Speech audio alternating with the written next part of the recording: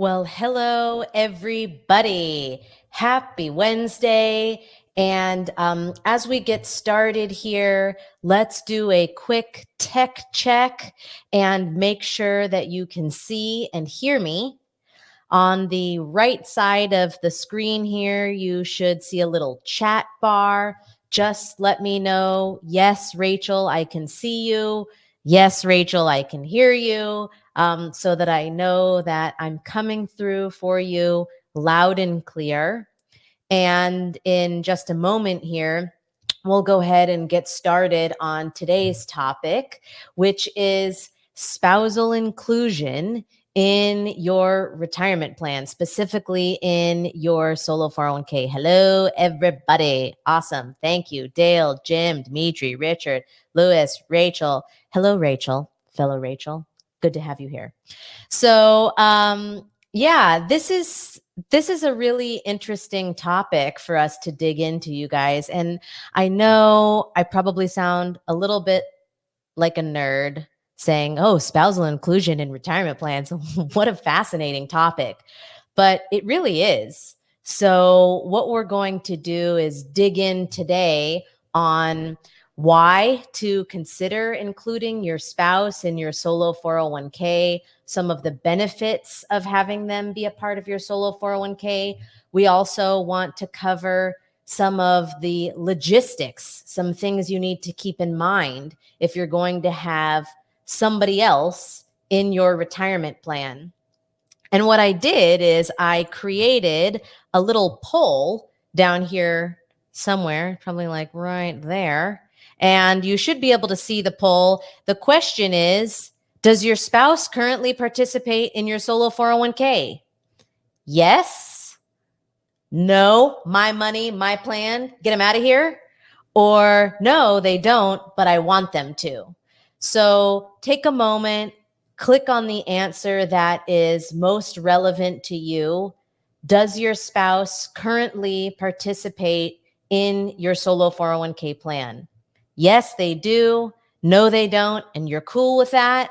Or no, they don't, but you'd like to explore adding them as a participant. And I know we have some attendees here who don't yet have a solo 401k with us. That's cool. We look forward to having you as a part of our community. You can add your spouse to your solo 401k with Neighbors Group at any time. There is no fee or anything for that. It's a very simple update for us on the back end. So if you are one of those people that said, no, I don't have my spouse in the solo 401k, but I want them included, then we'll make sure that that's something that can happen for you. As long as it's, allowed to for your specific situation. So we're going to cover all of the intricacies for that here in just a moment. The votes are rolling in. Looks like 44% of you say yes, your spouse does participate in the solo 401k, and 55 says no, they don't, but I want them to. So that's cool. I'm really glad that you guys are sharing that information because it's a really powerful way to grow your money pretty quickly if you can have both of you contributing to and investing in one retirement vehicle together. That's exactly what we're going to dig into. I have a short presentation I've prepared for you guys today. And side note, if you are single, ready to mingle, you don't have a spouse, then check out the Solo 401k Network. I'm trying to convince Jeff to let me turn it into a Solo 401k, IRA LLC, self-directed investor, information sharing community plus dating app. He has not gone for that yet, but I'm going to keep working on him. But if you are looking to meet other like-minded individuals, married or not, doesn't matter. I mean, it does matter, but you know what I mean. If you'd like to connect with other solo 401k investors, IRA LLC investors, self-directed investors that think like you, that are independent in their line of thinking, that are perhaps entrepreneurs, small business owners, that are forging their own path, then definitely go check out our Solo 401k Network. It's free. We've made it available so that we can all hang out together, share ideas, and exchange those ideas with one another, network with each other, and get to know one another. We put on the Self-Directed Investors Summit each year. Unfortunately, this year we had to cancel the summit because of the pandemic. So we really wanted to have an opportunity for all of us to be able to meet in one place, even virtually, where we can share our ideas and our learnings with one another. You might have found in the past that if you talked about self-directed investing or a solo 401k, or the fact that your retirement plan can buy real estate or Bitcoin or gold or whatever, that sometimes people look at you like you have two heads. It's a concept they're not familiar with. So we created that community as a place for everybody to be able to come and hang out. It's at solo401k.net. I'll make sure later on today, in this presentation, I post a link for you guys to that. If you're not already a member there, head on over to solo401k.net so that you can join that community. And let me go ahead and share my screen, and we will get right into the presentation. Okay, one moment here. Okay, awesome. You should be able to see my screen nice and big now. So what we're covering today is spousal inclusion in a solo 401k. And of course, as always, giving you our disclaimer, we're going to cover a lot of information and education today, but none of this is tax, legal, or investment advice. If you have questions about your specific situation on whether or not it's legal or allowable for your spouse to participate in your solo 401k, we're going to give you some guidelines and general best practices, but make sure you get the sign off and the seal of approval from your tax advisor or your attorney. You guys probably know me by now. I'm Rachel Neighbors. Let's go ahead and get right into it. Your spouse and your solo 401k. So before we begin, or really getting into sort of the nuts and bolts of things, I want to define a couple of terms. And if you've recently set up your solo 401k with us, you might have already come to this conclusion of like, man, I'm a lot of people in this solo 401k. And that's true.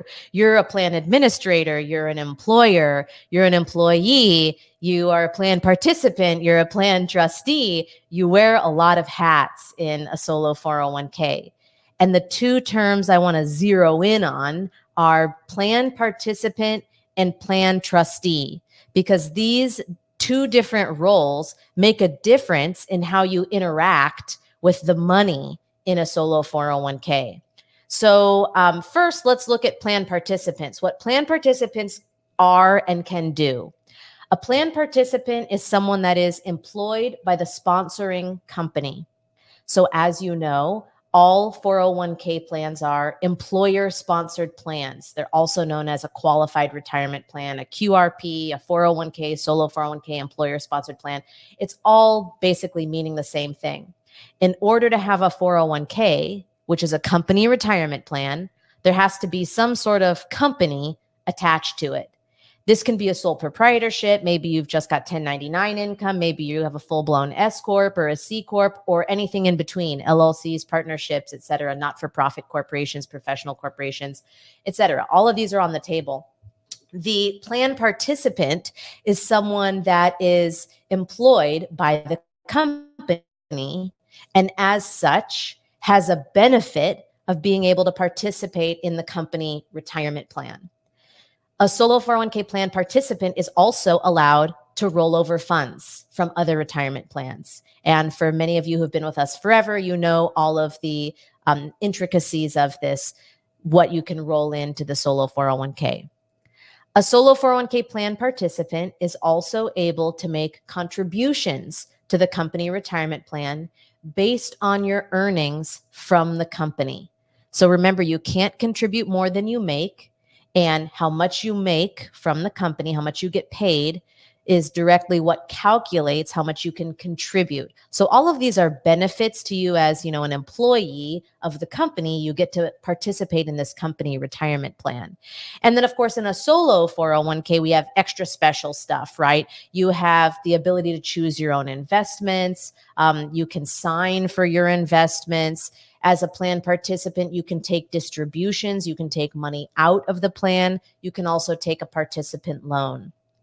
And speaking of the participant loan, it is September 22nd, or today is September 2nd. You have 20 days until the CARES Act loan deadline arrives. September 22nd is the last day to take your CARES Act loan. So if you are thinking of doing a participant loan in normal circumstances, you can take out 50% of your plan funds or 50 grand. Until September 2nd, you can take out 100% of your plan funds or 100,000. So while we're here on this topic of participant loans, just a little reminder, you have 20 days to take that CARES Act loan if that's something that you're planning on doing. So plan participants, you're employed by the company, and that means you can put money in the 401k plan. You can put money in the 401k plan in the form of rollovers, contributions. You can also choose what you're investing in, and you can take money out of the plan in the form of distributions and participant loans. If you're a 401k trustee, really what you are is a fiduciary. So your job is to be sort of a responsible steward of the wealth that's in the plan. So a lot of times that will mean that you are signing for investments, or if you're opening bank accounts, they're in the name usually of the trustee. And what you might have even found is if you're only a participant and you're not a trustee, some banks won't even let you be a signer on the account. They like to see a trustee as the signer. So these are just sort of some distinctions between these two roles. And it's important to keep these in mind as we move forward, because you want to know who you are. You might just be the plan participant, which is totally fine. You might be a plan participant and a trustee. You might be a trustee only. We have some couples who maybe the wife is the owner of the business. The husband has nothing to do with the business, doesn't own the business, is not an employee, but wants to have signatory authority, and the wife has agreed to that. So maybe we would list the husband as a co-trustee, even though he's not a participant in the plan. That scenario is less common. What's most common is that both spouses are participants and one is usually a trustee, or sometimes both are trustees. What I want to get into today is why you want to include your spouse as a participant in the solo 401k. So everything that we're going to cover from here on out is addressing participants. And remember, when you're a participant in the company, when you're a participant in the company retirement plan, you can put money in. So what we're going to go over is some of the benefits on why you should consider putting money into your solo 401k plan as an employee of your company. There's two big things we're going to cover today: higher contribution limits and the ability to co-invest with your spouse. And if this image is not adorbs for the pandemic times, I don't know what is. Okay, so the first thing we'll talk about is when you include your spouse as a participant in your solo 401k plan, you can contribute more. And what I want to do is go through an example. So let's say John and Jane, very imaginative names, I know. John and Jane both are working in the same company, but John is the only one who's a participant in the solo 401k. And he takes a salary of $140,000. That's what's showing up on his W-2. And you can see from the contribution calculation here that that means John can contribute $54,500 to the solo 401k. To dig in a little bit on how I got those numbers, the $19,500 is the employee salary deferral, and $35,000 is the employer profit sharing contribution. So this is an S corp for John and Jane, and I'm assuming that they don't work at another company 401k. We're going to keep this example very simple. They both, maybe just John is the only one right now participating in the solo 401k, and he's the only one drawing a W-2. from the company. So the way that we get to that contribution number is, 19,500 can be your employee salary deferral contribution. And then for an S corp, you can look at 25% of your W-2 wages to make up the profit sharing contribution. So 25% of 140,000 is $35,000. If we take $35,000 as the employer profit sharing contribution, and we add that to 19,500 as the employee salary deferral contribution, then that gives us $54,500 in total contributions for John from his $140,000 salary to the solo 401k plan.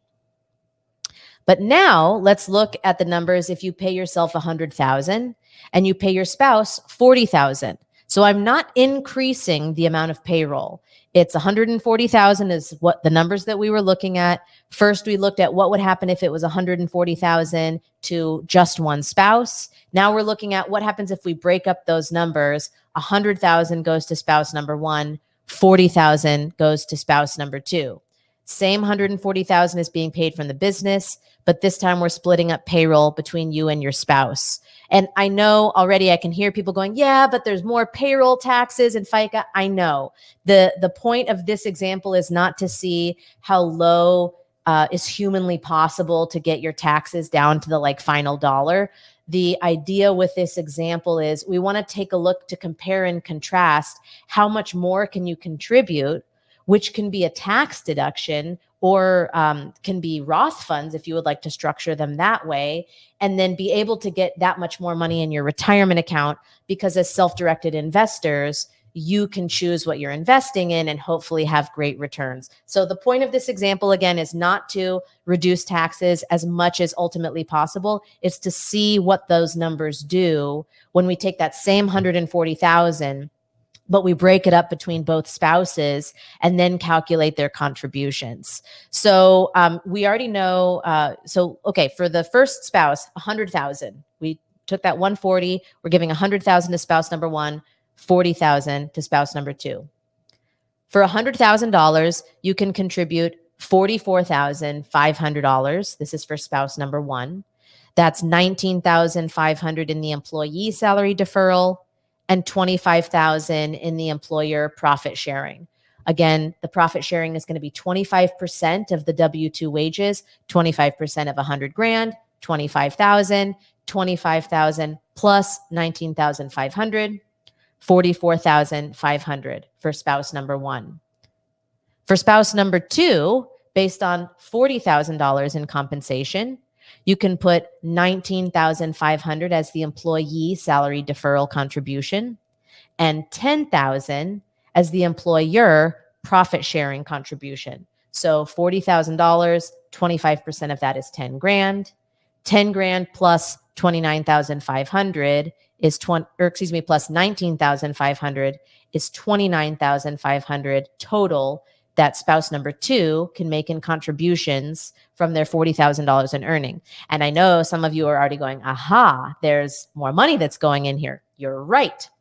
So remember, the original contribution for spouse number one receiving $140,000 in salary, that spouse was able to contribute $54,500, which is no slouch. That's an amazing amount of money to contribute to a solo 401k plan. It's a very aggressive amount to reduce your taxes and be able to increase your retirement nest egg. But if we take that same $140,000 and we split it up between participant one and participant two, both spouses, right?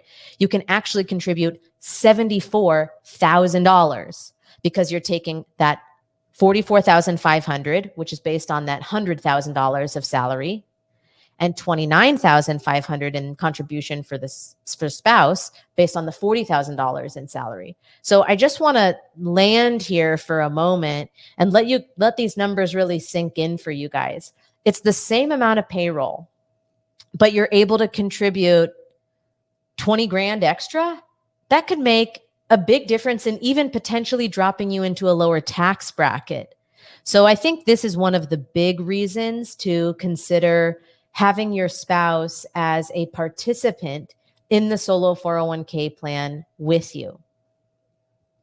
The next thing I want to talk about is the ability to co-invest on a deal together.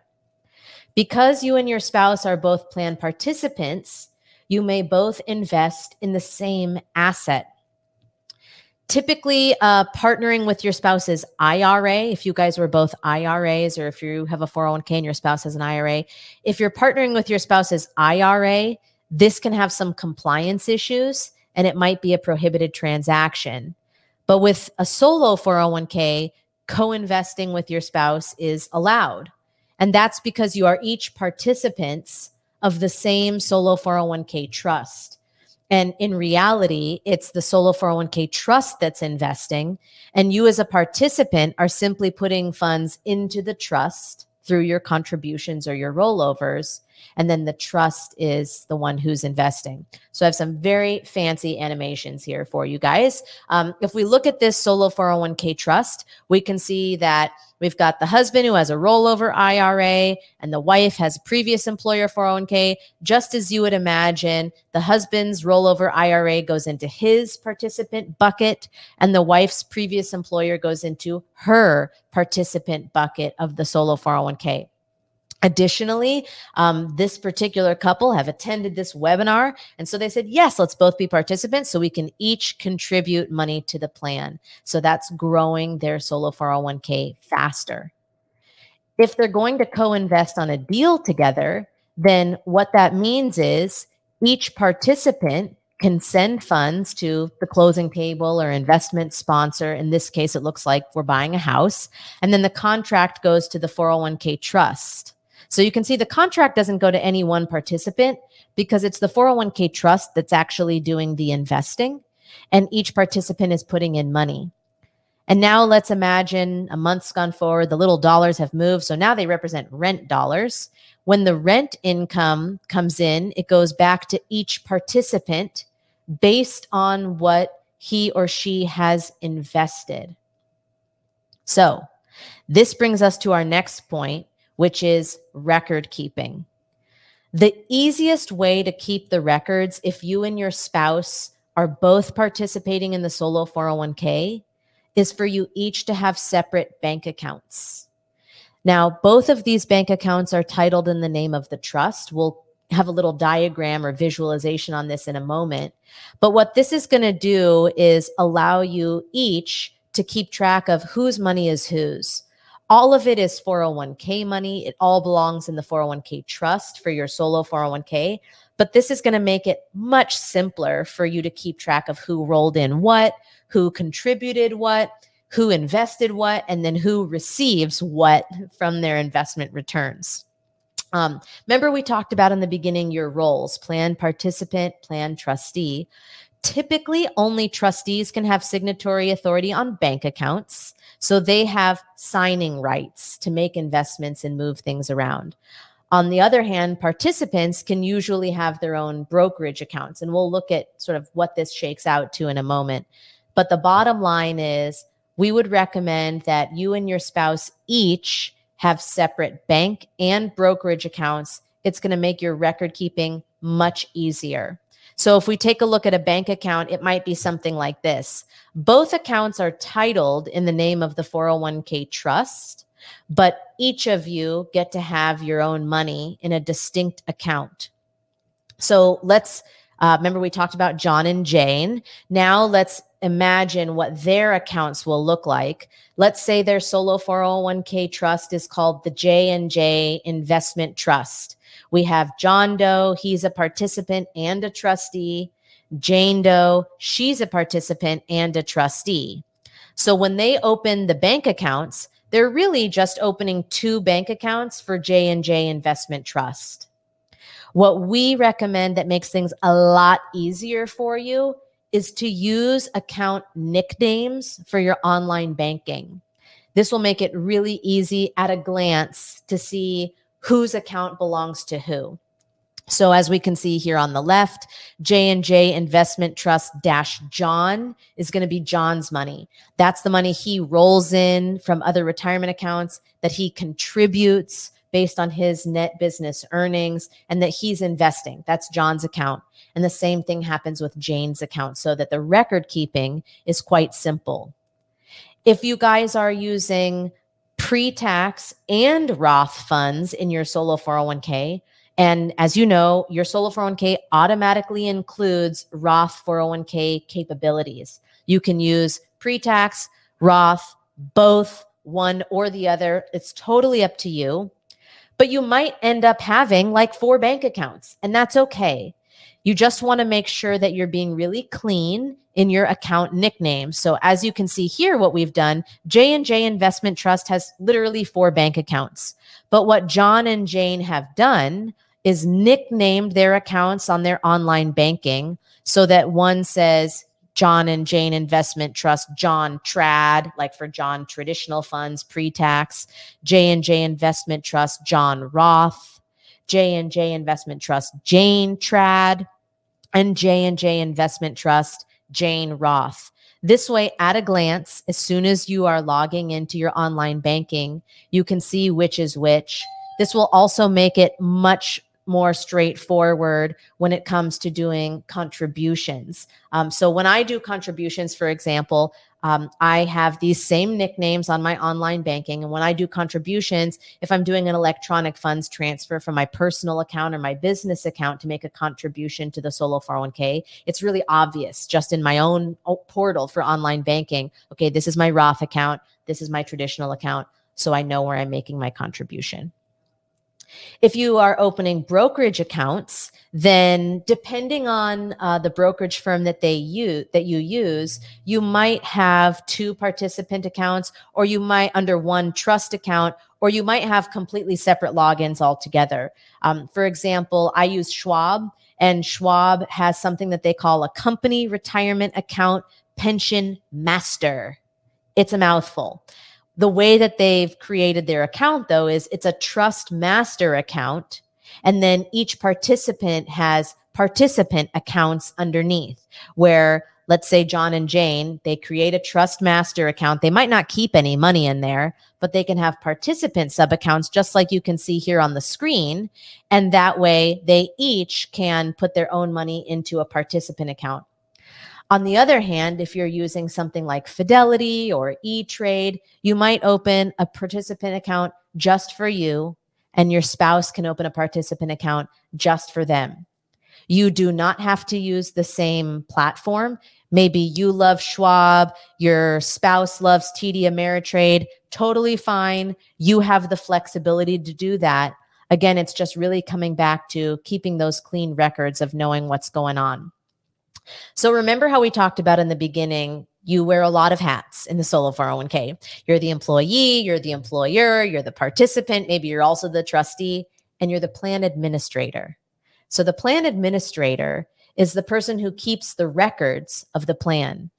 You are keeping track of who contributed what, who invested what, who rolled over how much. And if you co-invest, you know how much you put into the investment and how much your spouse put into the investment.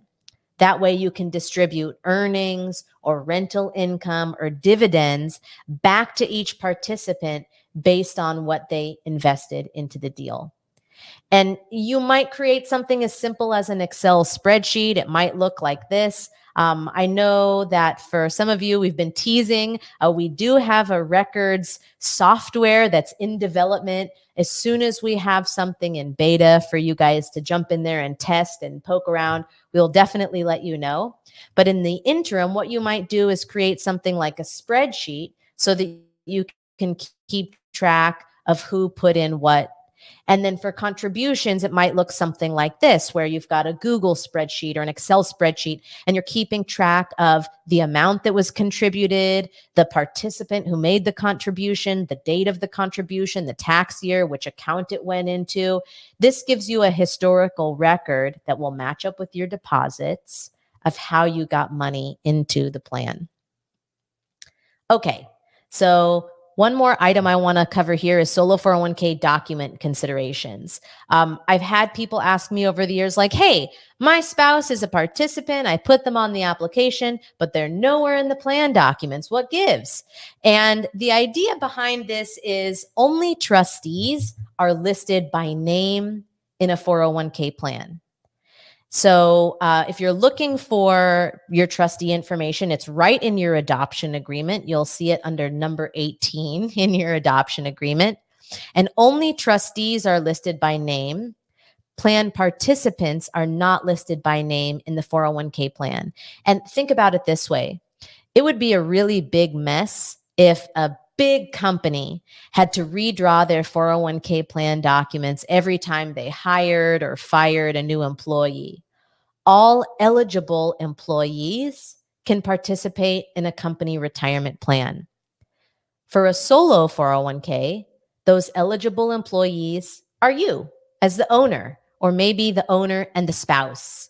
And it's totally normal for only trustees to be listed in the documents. So if your spouse is a participant and not a trustee, it's okay that you do not see their name in the 401k documents. If your spouse is earning income, getting paid from your business, then they can participate in your 401k plan. I am a little bit psychic, so I have anticipated what I think some common scenarios and questions will be, and I wanted to address those for you guys. So the first is, if you have separate businesses, should you have a separate solo 401k? The answer really is it depends here, whether or not you should have separate businesses or separate solo 401ks for your separate businesses. There are pros and cons to both. If you have a solo 401k and your spouse has a solo 401k, those 401ks cannot co-invest together. So if the goal is for you guys to be able to co-invest on deals, then even if you have separate businesses, what you might consider doing is creating a holding company so that that holding company can have the solo 401k. You guys both contribute to it, and then that solo 401k is still who's doing the investing. If that's you and you have a question about that, then let us know and we can try to dig into that a little bit with you. What about another common scenario is you want to keep your funds completely separate from your spouse. You have no joint bank accounts. You have no joint assets. You want to keep your funds separate, but you work in the same business. Should you have the same solo 401k plan, or should you have two different solo 401k plans? Ideally, you would have the same solo 401k plans and same solo 401k plan and maintaining two separate bank accounts, which you could even do at separate banks, would accomplish this. You're able to invest separately, and you can each keep the records of your participant account, what you've contributed, rolled in, invested, distributed, etc. So you can treat them like separate plans. In reality, they are separate sub-accounts of one plan.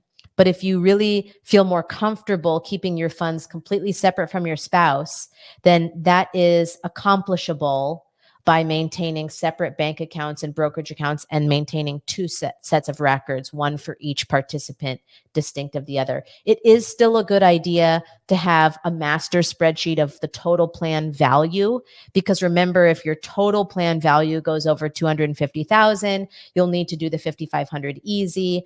But for all of your day-to-day ongoing records, having your spreadsheet for your funds, your spouse's spreadsheet for their funds, can help you to accomplish keeping your funds separate.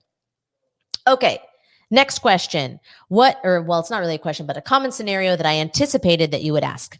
What if your spouse stops working? This should say in your business. If your spouse stops working in your business, what happens? Can they still keep funds in the plan and keep investing? Yes, they can, but they cannot contribute new funds to the plan. So think about it this way. Remember, solo 401ks follow the same rules as regular 401ks. And there's probably some of you out there that have what we call orphan 401ks. It's a 401k at an old job that you're not working at anymore. Obviously, your funds are still in that old 401k, even though you don't work for that business, and they're still investing your money for you. But you can't contribute new money to that plan because you're no longer working in that business. So if your spouse stops working in your business, they may still keep funds in the plan, but they are not eligible to contribute anymore. And we would still recommend that if the spouse is no longer working for you at all, that you check with a CPA. They're not really an eligible employee if they're not working there anymore. So the best practice may eventually be to roll the funds out to something like an IRA or another retirement account. Okay, this is another question. This one gets a little bit heady, so stick with me here. What if your spouse has full-time employees in her business, but you don't in your business? Can you have a solo 401k?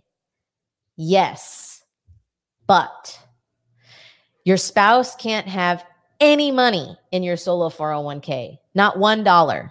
They also cannot have any control over your business. Your spouse may not be an officer. They cannot be a board member. They can have zero ownership in your business, or else the fact that they have a business with full-time W-2 employees kills your eligibility for your own solo 401k. So if you have your own business, no employees, and your spouse has a business and they have full-time W-2 employees, you can still maintain your solo 401k, but your spouse is not in it. They're not in your business. They're not in your 401k. This solo 401k that you're establishing is for you and your funds only, period. It's a little more complex than that because it's something called a controlled group with a spousal exception. If you want to nerd out on it, feel free to jump into our knowledge base because we have some articles about this, and we're happy to guide you through it. So, okay, those were some common scenarios. I want to open it up to Q&A. What we really wanted to do here today is just kind of bring up why it's a good idea to consider including your spouse in your solo 401k plan. And really, I think the main two drivers are the higher contribution limits and the ability to co-invest in deals together. And I see that there are some questions here, so let me go ahead and start tackling those. Bill says, what if my wife works full-time at another company and maximizes her salary deferral of $26,000? How much can she contribute to the solo 401k? It depends on how much you're paying her, Bill. If she's already exhausted her employee salary deferral contributions, then that would mean that she can make employer profit sharing contributions to the solo 401k based on her earnings. So even if she's not listed as an owner, like let's say you have an LLC, Bill, even if she's not listed as an owner, if she is an employee, she can make those profit sharing contributions based on her compensation. And the structure, remember, is if you have a single member LLC, sole proprietorship, 20%. If you have a multi-member LLC, S Corp, C Corp, 25%. So Bill, I would recommend go to our contribution calculator. I'll just type it into the chat here. You guys probably know this page by now. solo401k.com/calculator.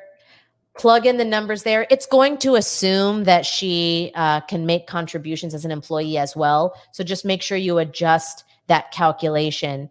The calculator will assume that she can make the employee contributions. So just keep that in mind. Okay, next question comes from Rich. Any pros or cons to both spouses being trustees? It depends.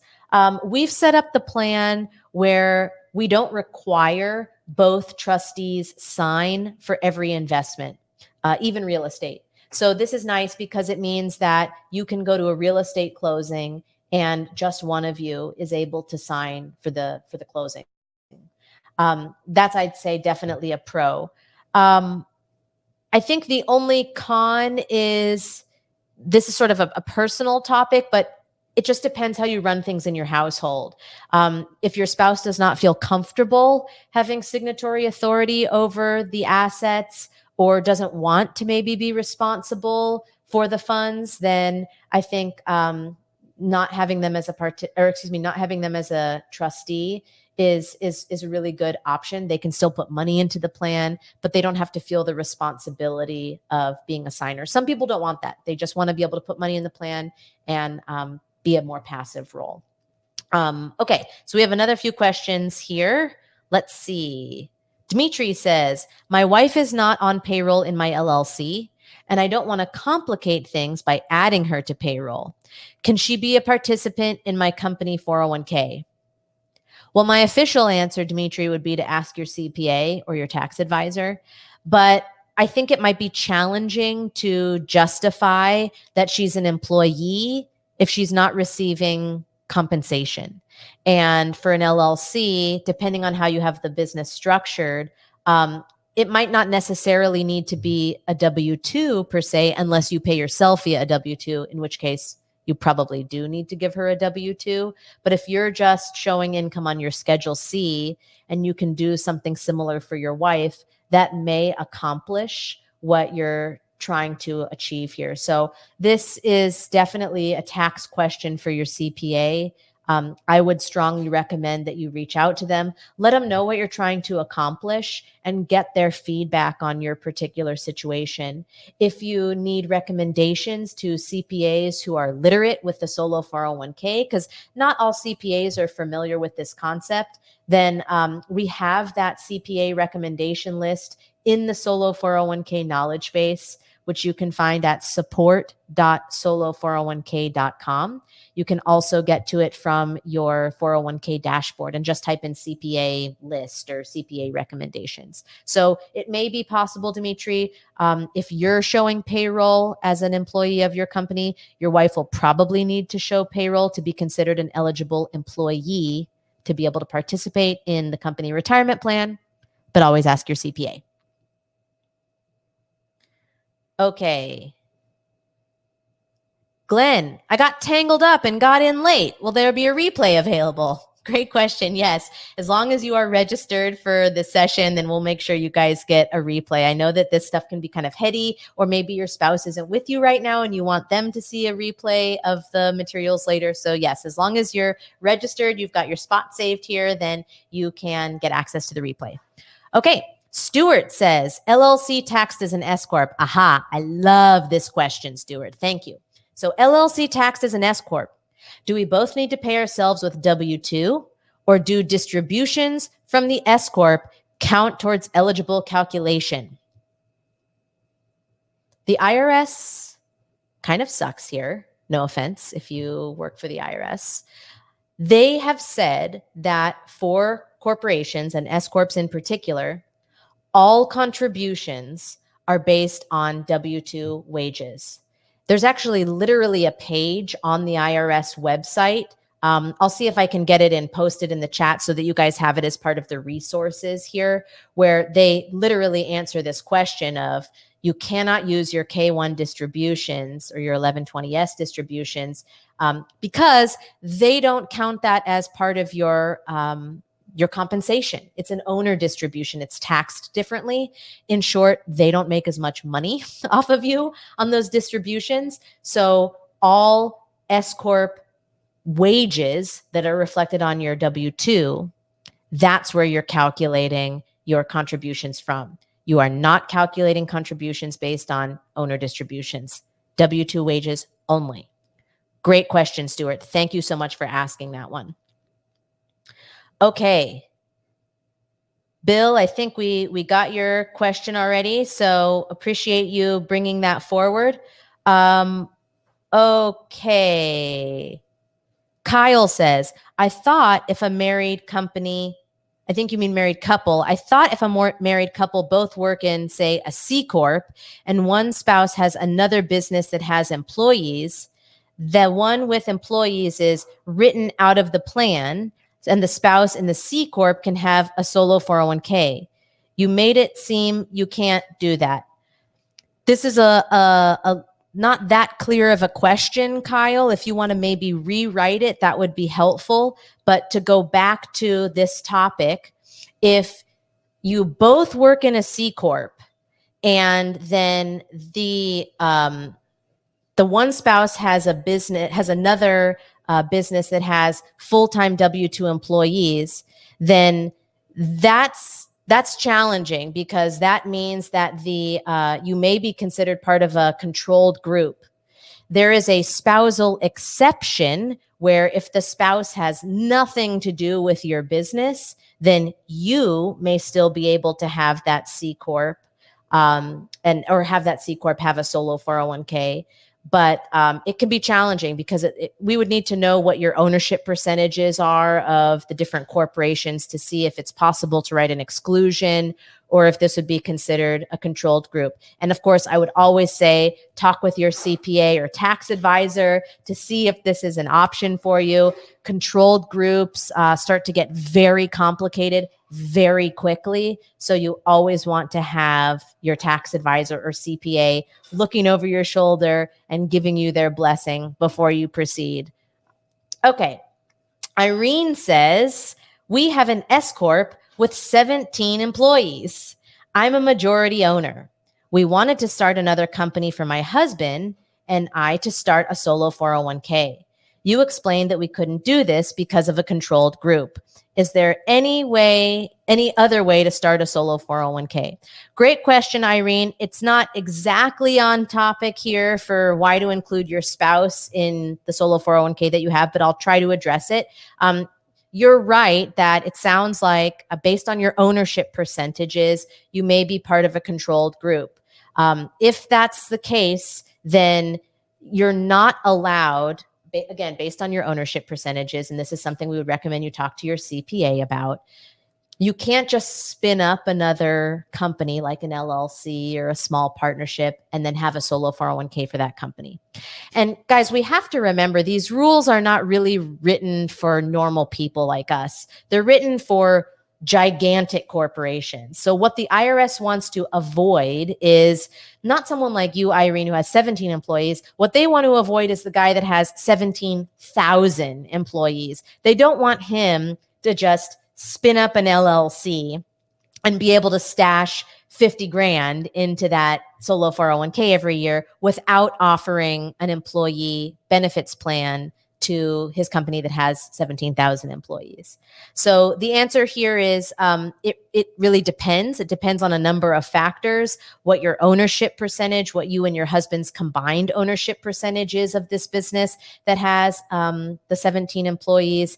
And we would recommend that you speak with your CPA or tax advisor to see if there is a solution available for you. So we are coming to the end of our time here, guys. Go ahead and type in any other questions that you might have.